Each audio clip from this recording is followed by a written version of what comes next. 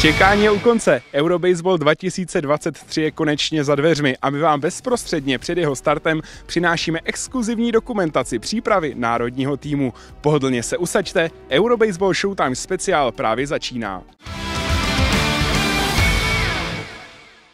První podzimní sraz absolvoval národní tým v Ostravě. 2 týdny před startem šampionátu si v Eurosparku vyzkoušel domácí prostředí Eurobaseballu v širší turnajové nominaci. Oproti březnovému World Baseball Classic v ní však chyběly mladé pušky z amerických škol. Tak na World Baseball Classic muselo být 31 hráčů na roustru, tady můžeme mít 24, takže o 7 méně. Kdyby Dana Padišáka a Michalu Kovolu pustili z amerických vysokých škol, tak bychom byli šťastní. Takhle musíme bojovat s tím, co máme. Již v Ostravě se k týmu naopak připojil hvězdný Erik Sogard. Infielder národního týmu odehrál 10 let v zaoceánské MLB. Začátkem září přicestoval i s rodinou do Česka, aby pomohl reprezentaci k historicky první medaili z evropského šampionátu. We're having a blast. It's absolutely beautiful out here and happy to get out on the field with the boys and get after it and get some work done today.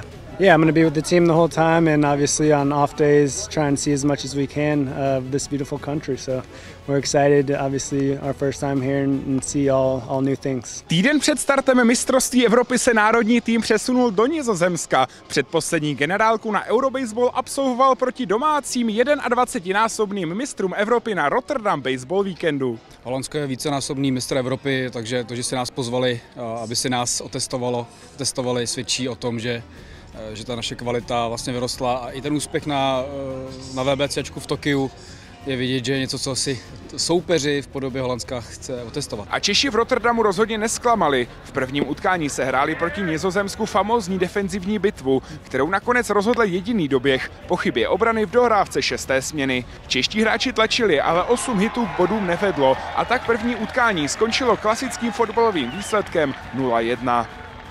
I druhý zápas se nesl v duchu vynikajících nadhazovačských výkonů. Tentokrát se dokonce čtveřici Ondra, Tomek, Novák a Mergans povedlo vynulovat útok 24násobných mistrů Evropy. To česká ofenzíva se naopak prosadila v polovině utkání, tentokrát dokázala naopak velice efektivně potrestat soupeřovi chyby a když se v dohrávce 6. směny trefil Dubový, upravil vedení národního týmu na konečných 6-0. Tak já si myslím, že nahazovači zatím dělají výbornou práci a doufám, že na to vydrží do mistrovství Evropy. My jsme připraveni určitě, já si myslím, že to jde určitě vidět a my jsme připraveni na Evropě získat medaili.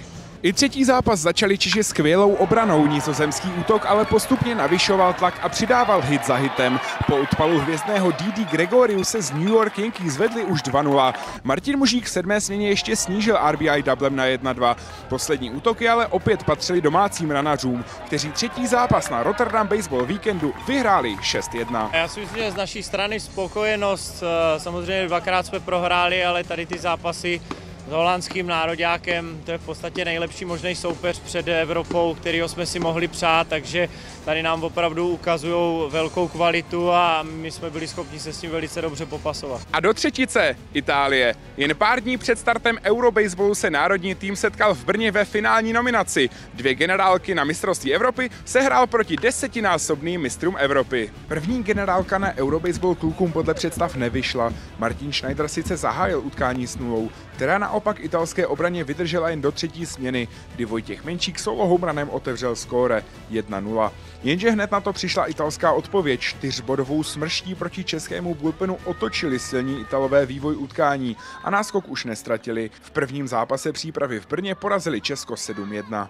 To jim padalo prostě do díry. Musíme se kouknout na to, kde byly ty nadozy, jestli se s tím něco dá dělat, nebo prostě jestli udělali prostě dobrý výkon a měli trošku štěstí, no. Ale obrana na to moc vliv neměla. No. Pro nás je to pořád kvalitní příprava, je to kvalitní celek, ten výsledek není jako nějaký dobrý, ale pořád víme na čem pracovat a je to dobrý. Páteční závěr přípravy už především českým pálkařům vyšel skvěle. Celé utkání dostávali soupeřovu obranu pod tlak. Rozdílovou pak byla první polovina 5. směny, ve které po smršti odpolu Sogarda, Chlupa, Menšíka a Eskaly Češi 4krát skórovali. Italský útok sice ještě homeranem snižoval na 3-5, ale víc už toho v utkání nestihl.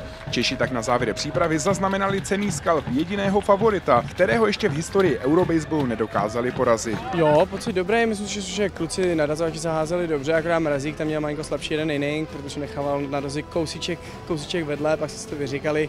On sám věděl, že prostě minul těsně na pálce. Myslím si, že jsme vytvářeli celý zápas nějaký tlak, protože jsme se furt dostávali na mety, bylo strašně málo inningů, kde by bylo 1, 2, 3.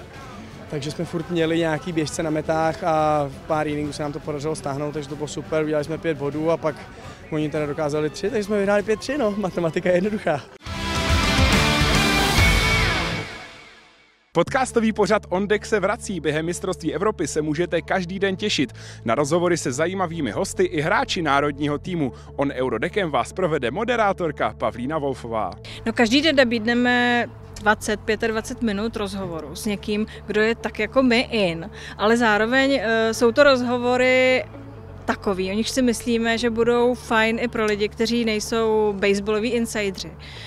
Pro lidi, že se dozvědí, o čem ten baseball je, proč my to tak milujeme a třeba se přidají na naší stranu. Takže tam bude třeba Zdeněk Polreich, který si zavzpomínal k mému překvapení s láskou a upřímně na svoje herní, ale především soudcovský časy.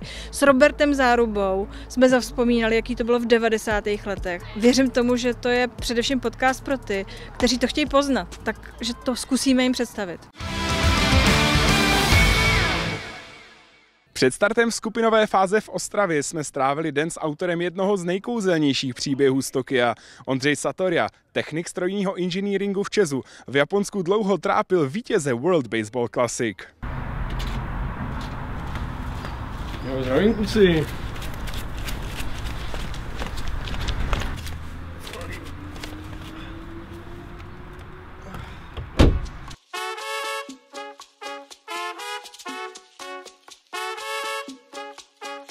V 5:45 se snažím vyjíždět, abych byl plus minus kolem 6 na parkovišti u Čechu a takhle začíná každý můj den. Odrou Satirou, 26-year-old right-hander, and he strikes out Newbar to start the game. Technik inženýringu, VNNN, což znamená vysoké napětí a nízké napětí. I když lidi jdou venku nebo jedou na dálnici, tak veškeré vedení, co vidí kolem sebe, tak je distribuční soustava a já se starám o operační činnost obnovy a rozšiřování distribuční soustavy, do které spadá vlastně i budování elektropřípojek pro rodinné domy a tak dále. Strike 3 called, back-to-back gaze for Satirou. It's all about that changeup. Tak dělník, no jako... No tak dělník, ten pracuje vždycky, dělník. A dívej. Máme pružnou pracovní dobu. Já jsem si zvolil tu nejbolestivější možnost jako přijít na 6 a skončit ve 2 hodiny. Takže někdy o 2:30 jsem doma, většinou míváme tréninky kolem 6, takže tu hlavu trošku přenastavím zase kdyby na ten baseball a vlastně práci nechávám úplně za sebou. Pro mě práce končí víceméně, jak překročím práh této budovy. He strikes out Ohtani. Satirou has the Czech Republic dugout going nuts. Více oceňuju to, když hážu třeba ten sobotní odpolední zápas, než ten páteční, kdy vlastně přijdu hned z práce, jdu hned na hřiště, jako potom v nějaké té 4. směně už jako začínám cítit, že jsem takový unavenější, že jsem ten den stával dříve, hlavně se to jak kdyby nakupí za ten celý týden to stávání a je to takové už těžší pro mě, no. Dneska to bude přežití na kopci. Tího, jak dneska to nelítá. Pro nás už to je takové přirozené, že musíme ráno vstát, jít do práce a takhle. Jako jediná věc, které mě to jako občas mrzí, když vidím potom, že ostatní lidi jezdí na dovolené a takhle a já už v tuhletu dobu mám kvůli baseballu 3 dny dovolené, takže vlastně nemám ani prostor vzít přítelky někde na dovolenou a všechna ta dovolená padne vlastně na baseball. I know it says he's a technician, but he looked like a surgeon. Forever. A Czech baseball legend with his performance here tonight against Japan. Zárec, ty vole, dobrý. Oni mi jenom naloží olomouckým tvaruškům, jenom regulérně. Já jsem byl taková šedá myška, že o mě jako většina lidí nevěděla, vlastně o mě nevěděla ani celý Čes, že někdo vůbec takový existuje a najednou jsme vlastně s Lukášem Louchem a Kubou Kubicou jeli do studia Czech, což je jako taková hrozná jako čest se tam vůbec dostat a vedli jsme tam vlastně rozhovor. Kolegové říkali, že jak jsme hráli v Japonsku, takže tady se prostě nerobilo. Tady byli všichni zalezli v jednom kanclu a vlastně fandili, drželi palce, gratulovali mi, říkali, že to bylo super, že už si koupili lístky na Evropu, že se těší a tak, takže věřím, že to tak bude mít jak kdyby i více lidí v Česku, nejenom tady moji kolegové.